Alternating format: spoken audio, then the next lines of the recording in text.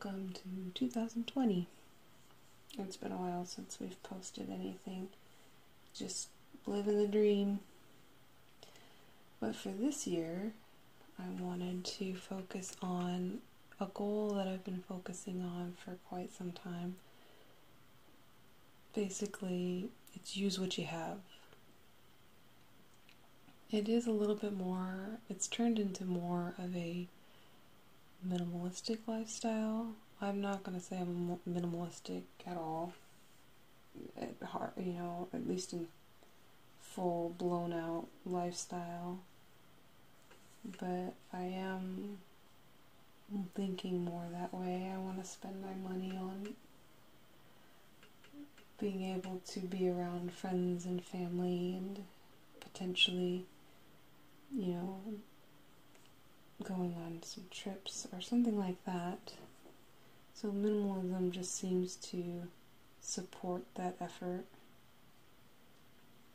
With that in mind, the number one goal for this year, what I'll call 1A, would be to use up all the art supplies that I have. This includes anything that could potentially be an art supply that I have still in my possession at the beginning of this year. If it's for commissioned work or an art gallery, then I can purchase an additional materials, but I have to do everything I can to only use what I already have. The next goal 1B, is to use up all my started sketchbooks. I have a lot of them that are half done. These are not the sketchbooks that have a specific purpose, like a specific story or a specific theme. Like I have one that's just on fashion. That one can be used up over time. But the ones that are just kind of like sketchbooks you take along with you on a day trip or to work, they need to be filled up.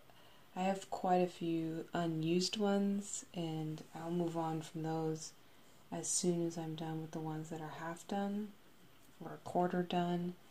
I did post on Facebook a little while back how many pages I potentially have to get through and make my way.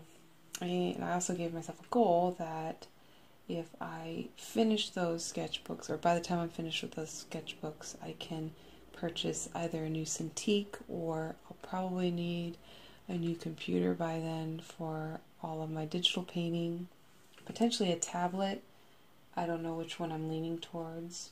I'm probably going to finally end up getting my Cintiq. I do have the Intuos 5, and I love that. It works great, and I might just stick with that and then just keep saving my money. But I really wanted to prove to myself that I was really wanting to get back into the fine arts and the digital arts after having taken a hiatus for quite some time. So it's just kind of one of those things where if you can finish these, then you can definitely reward yourself, and you're taking it a little more seriously than maybe you had in the past. And so that's goal 1B. So I have to finish those sketchbooks before I can buy any new electronics.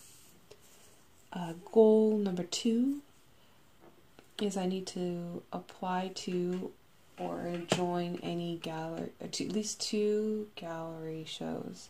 I may not get picked, I may not make it through the jury, but just actually going through the process of joining or applying, getting my artwork done on time, which typically is okay for me. It's just hard to find the motivation sometimes to go through all the work when you might not be chosen to show in a gallery.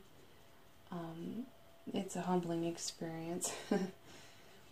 And to be grateful that I'm even able to be in a gallery, which, and to train myself to respect the process and let myself just dream and create again.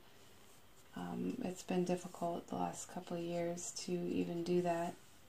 And so now, with the help of my loved ones, it's just like, okay, I need to take this a little more seriously. Not that I didn't in the past, but now I'm doing it again because I love to do it. There may be, we have 1 and 2. So we have 2 main goals. The main one is definitely to use up what I have. And the second one is to take those things that I have, use them to put into a gallery or to have seen. And then there's also one little thing left. There's potential for a new series. I'm still playing around with the idea. I'm not finding a lot of time right now to take on something big like I want to with the channel. But we'll keep planning it out and see if it comes to fruition a little bit sooner than we might have thought, or if it might take the year to really plan it out, because obviously